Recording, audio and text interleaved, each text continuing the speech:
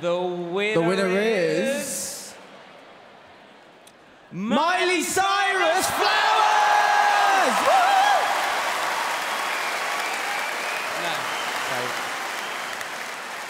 But unfortunately... Boo! No, don't boo, don't boo. I mean, we forgive her because she's got incredible hair. Sadly, she can't be with us tonight, but she has sent us this message.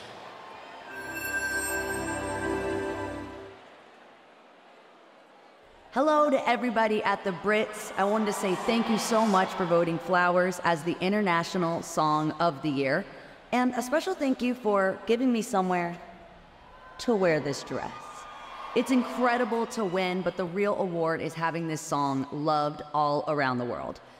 I know this video is a little short, but I just wanted it to match my dress. Thank you.